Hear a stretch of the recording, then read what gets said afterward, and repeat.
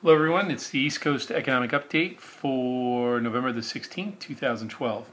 Some of the stuff that I wanted to share with you, some are going to be obvious, but more importantly we need to look over what's going on as the days move on.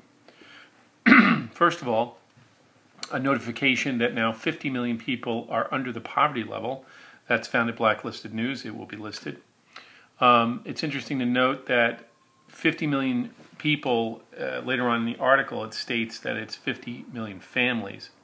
So if you factor in that out of 350 million people in the United States that are legally here or at least paying taxes, whatever you want to call it, about 100 million of them are of working age. And 50 million of those are under the poverty line. This once again throws in the face of what's going on with the BLS, with the Bureau of Labor Statistics. It's wholesale lying. It continues to be wholesale lying.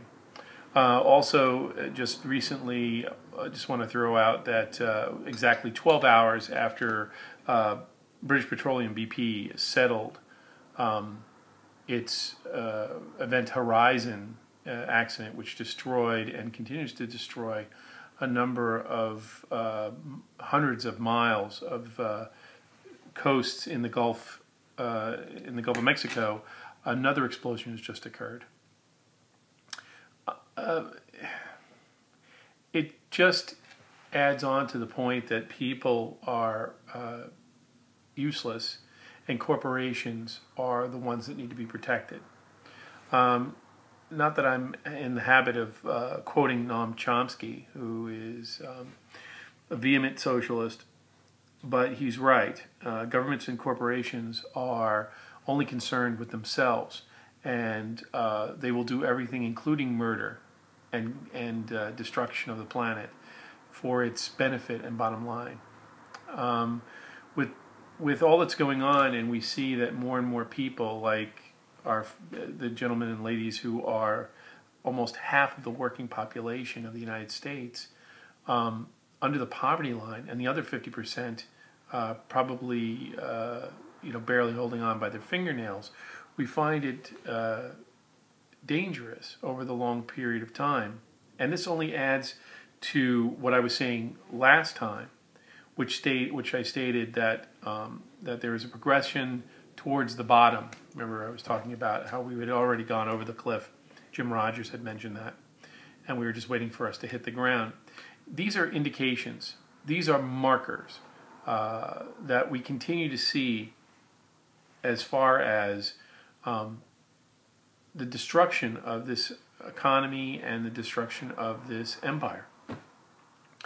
To add on again to what I had said a couple of days ago, we see now that, of course, what I stated earlier about the problem with Israel being hung out to dry, it's occurring. Everybody who I'm associated with kind of looks at the month of Kislev. If you don't follow the Jewish calendar, this is the new month. This is the month in which we enter into the time where Hanukkah begins, where we turn back the Greeks, and the Hanukkah candles lit for 8 days with only one night's worth of oil. Pardon my frustration, but I'm a brutal realist. The point of what's going on here has nothing to do with a senseless attack or reprisal against Hamas or anybody else. The issue is that, as I said in the last video, we have a continuation of where we're twisting the rails and destroying the infrastructure as we, as the Western world's policemen, move back and retreat to our shores here in the United States to end our empire. We're using people like the Palestinians in Israel and Egyptians and the Syrians to basically afford our retreat.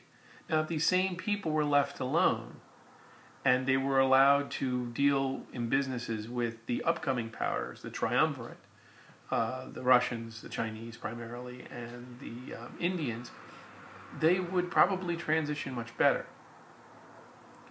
And of course, it's a guess. I could be completely wrong. And I'm willing to say that I am wrong. But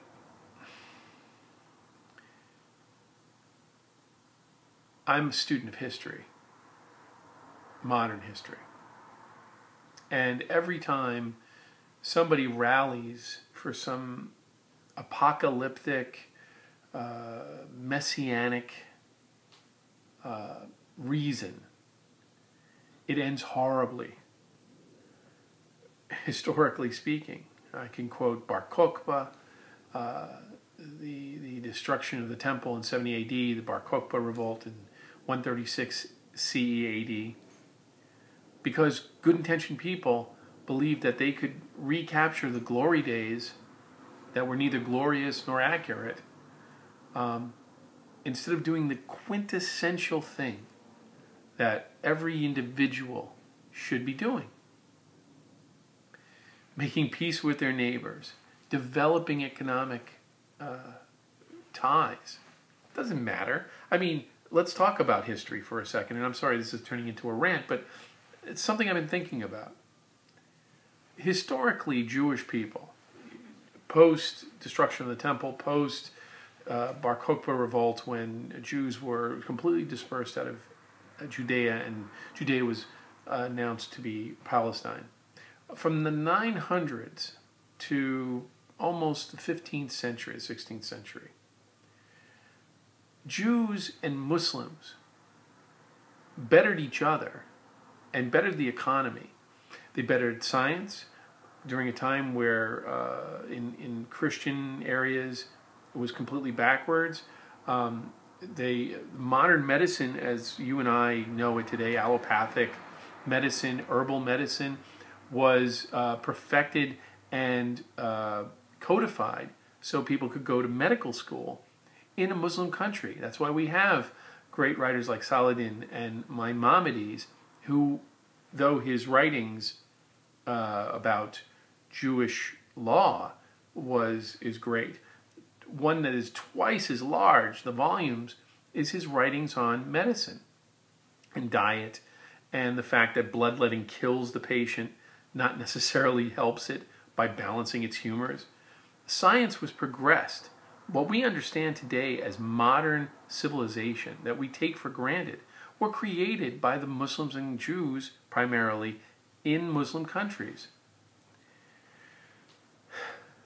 And yet our short-term memory blocks out the fact that Islam is not our enemy. Neither is Christianity.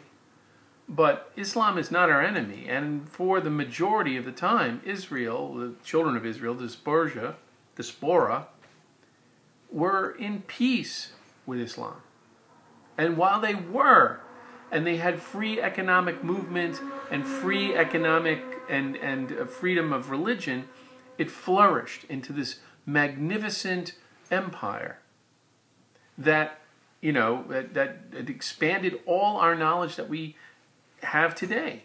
In the same way, in the United States, we had a location where you could practice your religion as freely as you like. And I'm not trying to whitewash the fact of slavery and all this other stuff, but I want to point something out. That the largest growth moment, the largest progression towards modern society was during a time where the United States was never imperialistic.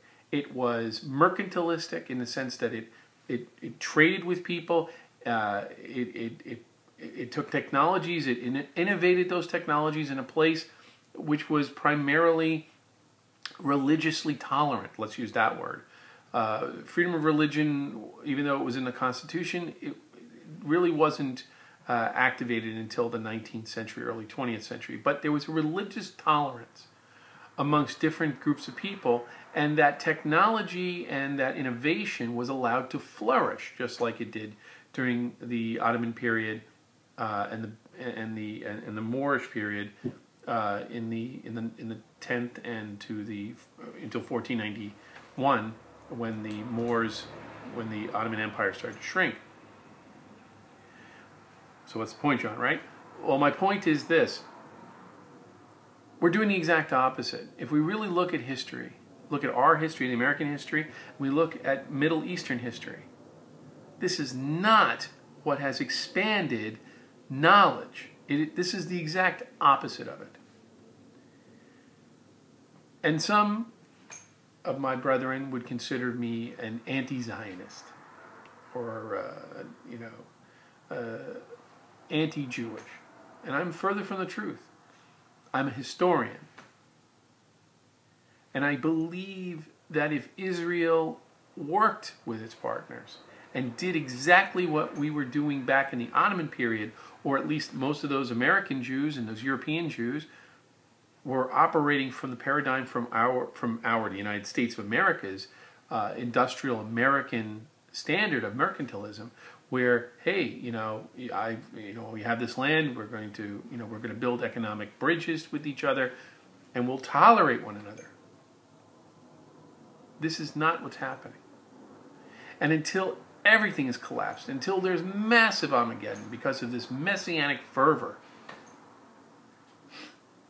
will we stop and go, oh, maybe we should have gone into business together? And this is what I'm saying. I've had a feeling that this is what was occurring. This excuse to go into Iran. You know it's going to go right into Iran.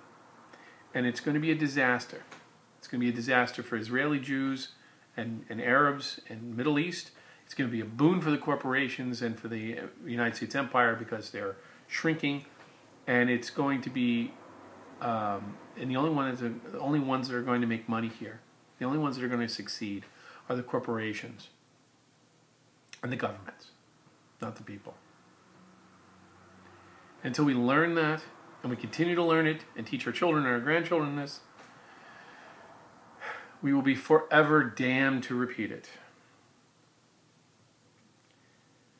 So, those are my thoughts. Peace to you. Good Shabbos. May cooler and wiser heads prevail, is my only prayer. Till next time. Peace.